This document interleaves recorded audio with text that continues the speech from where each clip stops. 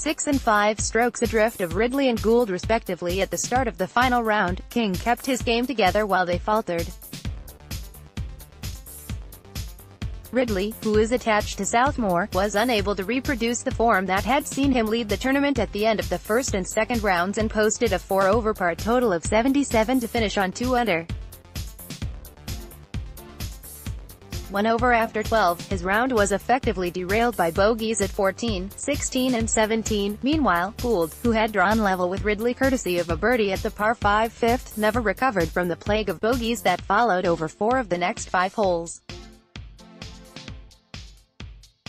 A birdie at the par 5 12th provided brief respite before 2 more bogeys resulted in a 5 over par 78 and him ceding third place to Mossicall's David Shackle. King, by contrast, unaware of the implosions behind him, made flawless progress round the Bernard Hunt course and, courtesy of a birdie at the par 4 13th, carded a 1 under par 72 to finish on 2 under. All of which meant a sudden death playoff with Ridley to determine the destiny of the Bernard Hunt Trophy and £6,000 winner's check put up by luxury cruise line specialists Silversea, sponsoring the tournament for the 3rd successive year. It was staged on the par 4 18th and while King had the momentum, Ridley had previous on the double green that serves the final hole on both the Longcross and Bernard Hunt courses at the Surrey Resort.